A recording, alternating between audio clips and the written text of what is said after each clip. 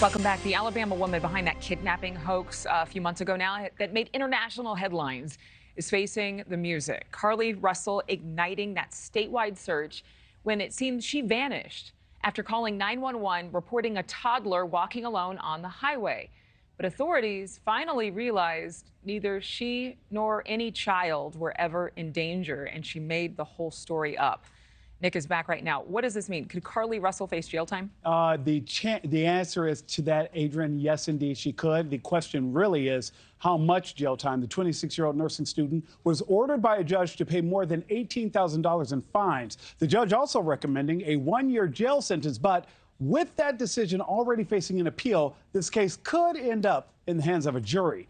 Carlee Russell was found guilty on 2 misdemeanor counts, filing a false police report and falsely reporting an incident. Russell's attorneys telling NewsNation they have no issue with the financial consequences, but appealed the ruling because the judge recommended jail time. Under the circumstances of Class A misdemeanor, first offense, if you can find where someone would put in jail, just bring the file to me and I'll look at it. Generally, they're not put in jail. So we totally disagree with that. Restitution, we don't disagree with that. But to lock up and put in jail, we disagree. Russell vanished on July 13th after calling 911 to report a toddler walking alone on the side of the highway. Officers found her car abandoned with her cell phone and purse left behind. Now, Russell's apparent abduction sparked a massive search, and loved ones were thrilled when she finally returned home 2 days later.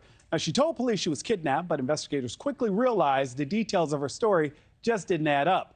A deep dive into her digital footprint found damning online searches, including "Do you have to pay for an Amber Alert?" and the movie Taken. Now, Russell was arrested 2 weeks after she first disappeared. The main question still yet to be answered. Where was Carlee Russell during those 49 hours, and why did she fake her own kidnapping? Her attorney offering minimal clues. Eventually, you'll find out the why of it. But I think you can stop saying she was out 48 hours with some guy. I think the Attorney General knows that's not true. I think you can stop saying she was out at the Red Roof Inn. The Attorney General knows that's not true. So we're dealing with issues with Carlee, and we want the best for Carlee. And I think we realize a mistake was made, but we don't want to just pile on right now.